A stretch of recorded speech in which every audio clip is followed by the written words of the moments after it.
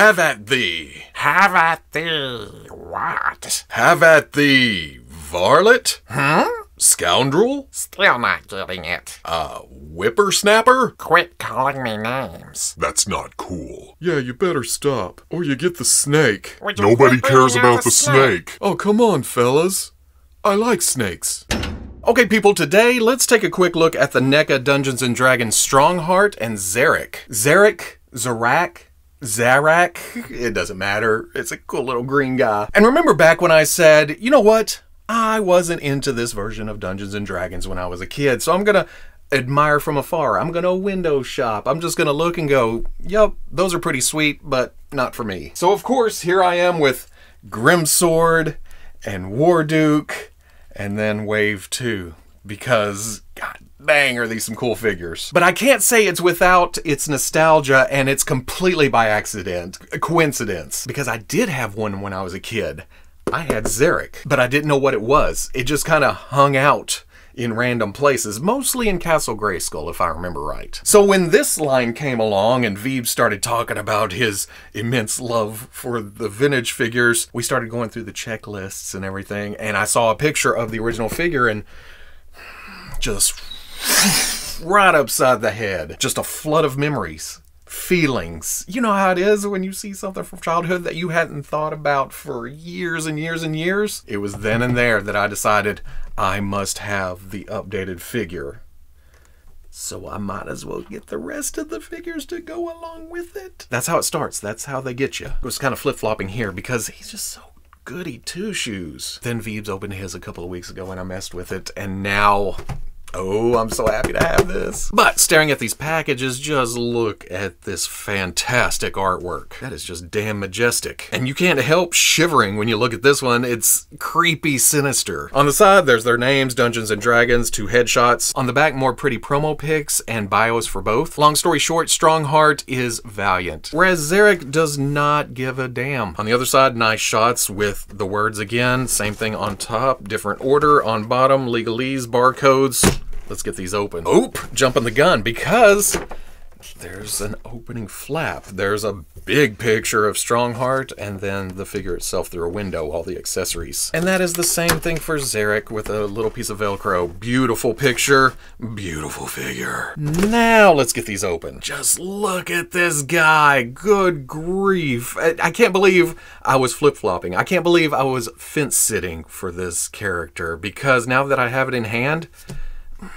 this is as knightly as you can get. This is just truth, justice, and the knightly way. It's Tom Selleck in a set of armor. What more do you want? There is stuff going on all over the place here. The armor plates, the mail, the hangy-downs, the hangy-ups, the belts and the belt buckles. I guess the plainest thing on the figure is the torso, and even that is supposed to be some kind of metal plate of some kind. Look at all that sculpt work. Then you get to the boots and it's supposed to simulate some kind of leather, some blue leather. There's the wrinkles, have the crests here on the front of the shoulder pads or the breastplate.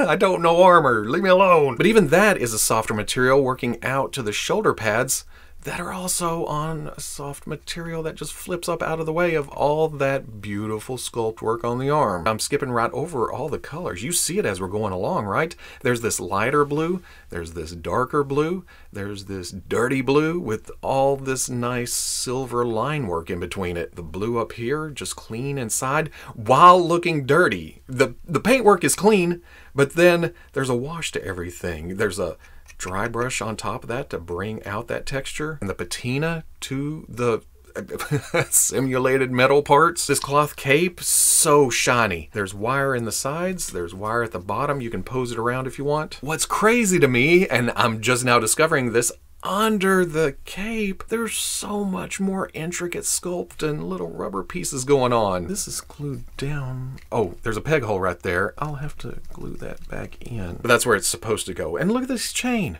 That's crazy. That's insane. I will never see that in a display, but they did it. They put it back there. The leather texture to the belt, the sword sheath strap hanging off, and the little metal studs painted. You guys know that's one of my favorite things. But then again, working to the face. That is just a hero's face. That's a face you can trust. The helmet is amazing, and these metal wings flying back, not as soft as I would like them to be. They do have some flex to them, so they'll be hard to break. And then the plume up on top, beautiful sculpt with some wash in it, bringing out all that detail. And I think that's supposed to be articulated. Is it a little ball joint? But best of all, even though I hate to cover up that face, this does hinge down. And you get to about right there. It feels very, very tight, but if you keep pushing, you can get his eyes peering out through that slot. He's just a mean looking hero knight. As mean as that looks, it still doesn't make him the bad guy. You could still tell that this is the good guy. Honestly, I am surprised at how much I love this overall look. I usually don't go for the Boy Scouts. This is unmistakably the Boy Scout, but here we are. Articulation wise, again, this moves. I'm not sure if it's supposed to be glued or not, but it's not coming out, so I'm calling it a joint. And then this hinges up. I'm not quite sure what's going on at the top of the neck. I think it's a dumbbell with a ball at the bottom of the neck, because you can look up and then shift forward and look down. Oh, that tilt. Dungeons to the left of me, dragons to the right. Seems to be a peg coming out to the arm, and like I said, the shoulder pad is soft, gets up out of the way, so this rotates around. You gotta kind of force it once you get to here. You have to tear something. No, keep going. There you go. And then hinges, whoa, past 90. Swivel at the bicep. Hinge and swivel at the elbow, and it seems that this is an overlay because it's turned to the side a little bit. So I'm gonna bend the arm, and then, is that a joint of some kind? It has some movement below the elbow. So the elbow bends to there, and then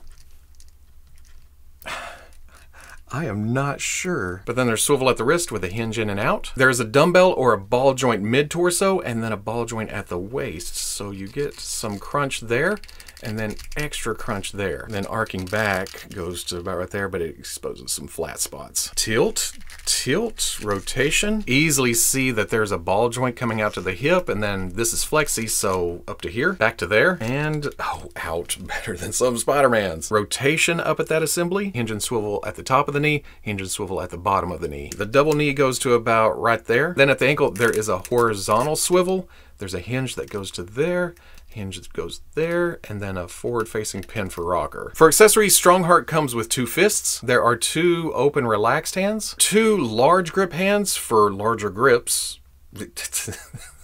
and then 2 smaller grips. Here's a comparison of the 2 rights. It's not a great big difference, but it'll matter here in a minute. The first weapon that looks out of place with everything because of the gold is this hammer. Again, I don't know the vintage figures, but I know that this is a bigger grip than most of the rest of the weapons, so that bigger hand is meant for this. Verily! But then the sword falls back into the overall color scheme with the silvers and the dark gray for the handle. Right into the hand that goes. But there is a taper to this one, so if you wanted to use the smaller grip hand, it takes a little bit more pushing, but you can get it in there and it's more secure. But I really think the small grip is for this dagger because it has a way smaller handle than the rest. Oh, and it's pointy too. Watch out for that, especially when you're pushing it into here. But yeah, that's exactly what the smaller hands for. Then there's the sheath for the sword, a little ornamental in the silver parts, and then some wraps. But the neatest thing is you can store the dagger on here too. That's just awesome.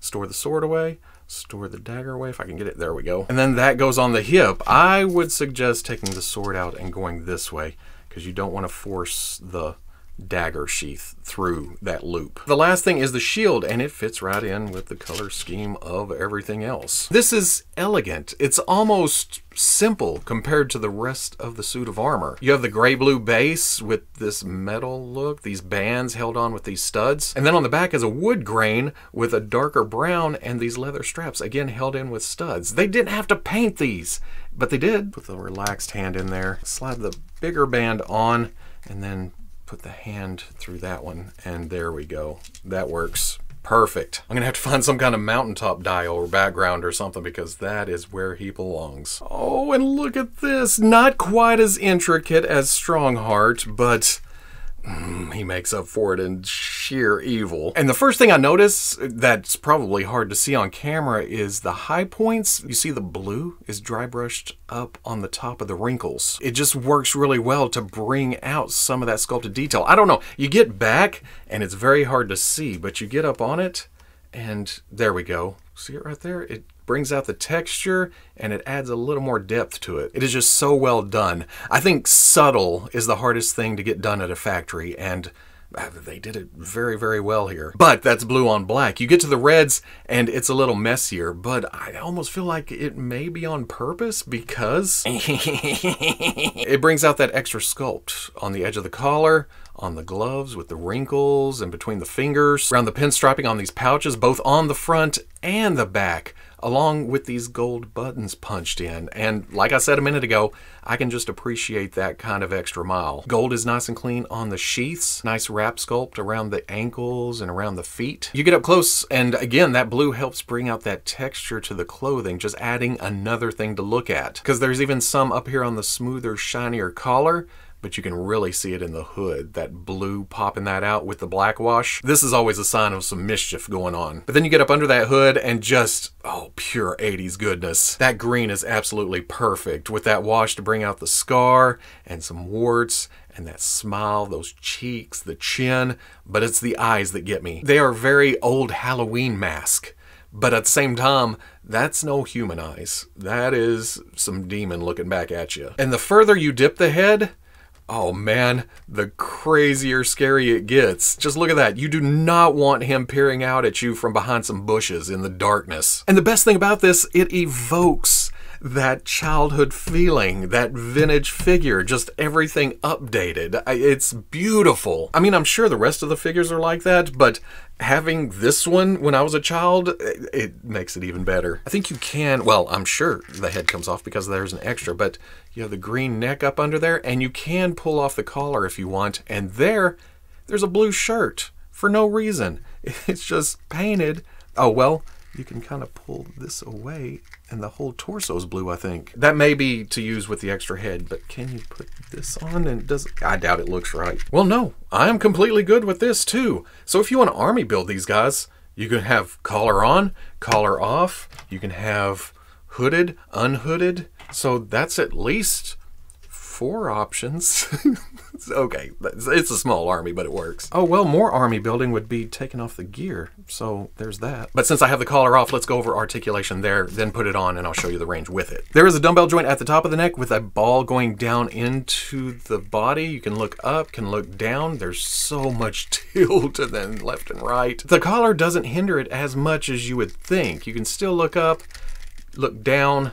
There is still some tilt. Everything rolls with it, and then left and right. I almost want to say there is a ball joint at the shoulder because you do get some shift forward and back, and maybe some up and down. It does rotate all the way around. Again, the collar gets in the way, but there is the spread apart double elbow where it's actually hinge and swivel, and that'll get you about right there. Swivel at the wrist with the hinge in and out. Torso is tricky. I do believe there is a ball joint at the waist, and I'm not sure if there's anything above because you got to kind of hold onto the crotch and move it around. There is some hula hoop, actually. I would like to see what's under there. Ball coming out to the hip, comes up to here, goes back, and goes out. Single hinge and swivel at the knee because of the length. With the bagginess, it doesn't come up to quite 90. Then the ankle hinges way back and forward, and front-facing pin for rocker. For accessories, like I already showed, the head does come off, and you can replace that with this unhooded head. It looks very stubby with the collar on. There you go. It's a different character. I do wish there were different facial expressions. In fact, the more I look, the more I think that this is the same sculpt, just hooded and not hooded. Maybe we can get an accessory pack later with different heads. Then for hands, there are 2 open relaxed, 2 fists if he wants to go hand to hand, 1 large grip, and then 2 smaller grips. And I think there's only 1 large grip to hold the big, huge gold dagger. But it does look good. I didn't realize how much that color would tie in with the buttons and the buckles and the sheaths. Because then there are 2 smaller throwing daggers. That's what the funky trigger finger hand thing is for. I can live with that. And then they store away nicely in those double sheaths. There's this vial of red potion. I'm guessing it's a poison of some kind. Red's always bad, right? And he can hold that in the bigger grip hand. Then there is this grappling hook with the, well, it's string, but it's meant to be rope at this scale. And if I read the back of the package right, this is meant to be his garrote. But then there's this loop here on the back of the belt, and if you kind of get the string going around, yeah, just hanging down like that. He doesn't care. He's just going to drag it behind him. Now, these are 7-inch scales, so they're standing a bit taller. Strongheart stands at about 7 1/4 up to the top of his actual head, and then 8 1/4 to the top of the plume. Zarak is about 5 1/4 to the top of his head and 6 to the point of his hat, which absolutely works with Warduke and Grimsword. Damn, Strongheart, you're a little outnumbered. Come on, wave 3. Depending on which Masters of the Universe line you collect, here is the Classics He-Man, and then the Masterverse 40th Anniversary He-Man. Here's a 4 Horsemen Mythic Legions Knight and a McFarlane Toys DC Multiverse Superman. And then they'll tower over your Hasbro lines that are somewhere in 1/12 scale, like Star Wars Black Series or Marvel Legends. So at the end of the day, dang it, I love this line. And I really didn't want to because, man, I did not need another line to buy. Nostalgia is a hell of a drug. It'll make you do some silly things. Well, when it comes to toys, it's silly fun things. Zarak hit me like a ton of bricks. And I am just as happy now with this as I was when I was a kid with the vintage figure. And again, Strongheart surprised me. I didn't think I'd be into him, but man, once I had him in hand, saw those silvers and everything, he won me over, is really what I'm trying to say. Well, I guess I could say the same about all the figures. Well, okay. Warduke is iconic. Even if you weren't into Dungeons & Dragons, you ran across this somewhere. But Grimsword, I had kind of the same feeling I did as Strongheart. It was just a silly 80s design, overdone.